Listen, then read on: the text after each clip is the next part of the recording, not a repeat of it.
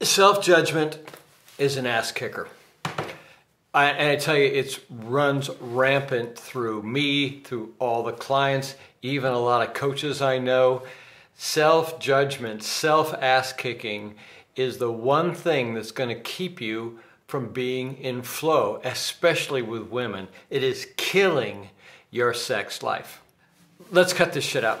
This is a really bad habit of mine. There was a time in my development where I was really hard on myself. And I thought that being hard on myself, you're not doing enough, you gotta try harder, you're broken, so you gotta do more, I thought this was the work.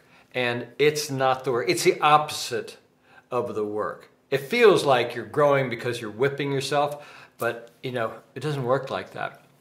And it took a little while for all that to shed. First of all, I had to become really vigilant on the voices, the self-talk that I was giving myself. It's all bullshit, it's all lies, it all comes from someplace else other than you.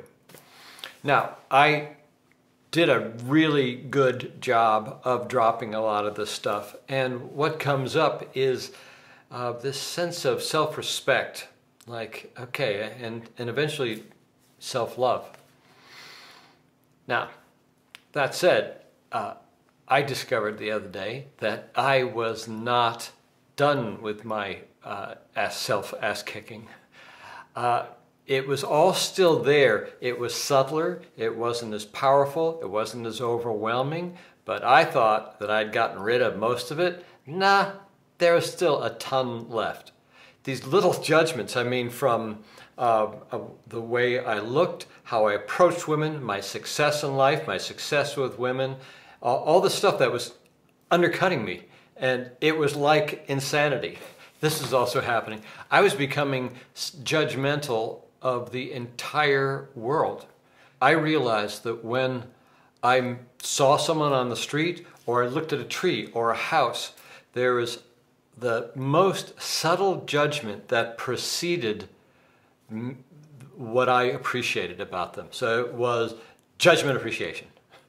So I could see a beautiful girl and go, her hair isn't quite right, but boy, she's pretty.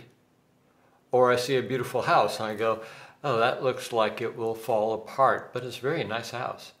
It would happen just like a microsecond before it. And I was doing the same thing to myself. So I have a practice for you. I've been doing this recently since all these micro judgments are popping up towards myself. I want you to try them. It's a form of releasing. I want you to sit and allow every single self-defeating voice, thought, belief about yourself in. I don't want you to deflect them. I don't want you to reason with them or argue with them. I just want you to become really aware of them. Now, it's one thing to allow these in, and it's the other to believe in them. I'm not asking you to believe in them. I don't want you to believe in them. I want you just to invite them and let them flow over you. And just watch them and feel underneath them. That's the key. Because that feeling, that grief or that sadness or that fear or whatever, or that apathy, that stuff is fueling these thoughts. So with each thought, let it come up, look underneath its skirt, there's the feeling to it, and allow the feeling to be more real than the thought. If you do this over and over and over again with each thought that comes up, I guarantee you they were going to run out of fuel. They do seem real, by the way. At first, when you start inviting these in, you're going to go, oh no, I can't, God, I've been hiding from that thought, that I'm weird looking thought for too long. And if I let that thought in, it's going to damage me. Well, you know what? You're a man, you can handle it. The more we resist these thoughts, the stronger that they get. So here's what happened to me. I started to allow these thoughts in just the other day. And a lot of grief was coming up, or at least I thought it was grief. It was like, okay, if I think I'm weird looking, there must be sadness underneath that, or loneliness. And so I was trying to squeeze some kind of grief underneath all of these self-defeating thoughts. And after a while, it just wasn't working. And I started realizing that it wasn't grief under these thoughts. It was anger. The more I brought in all these thoughts, I realized I wasn't angry at myself for believing them. I wasn't angry at whoever told me these things were true about me or my life. I was just angry at the thoughts themselves. And it was so fucking cool. I sat there, I started cursing at each thought that came up. You are a mother, fuck you.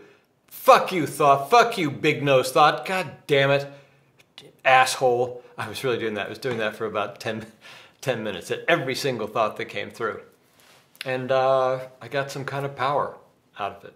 So I want you to try this. I want you to allow every single negative thought about yourself to come to the surface, let it float, feel the emotions underneath it, and let those feelings go too.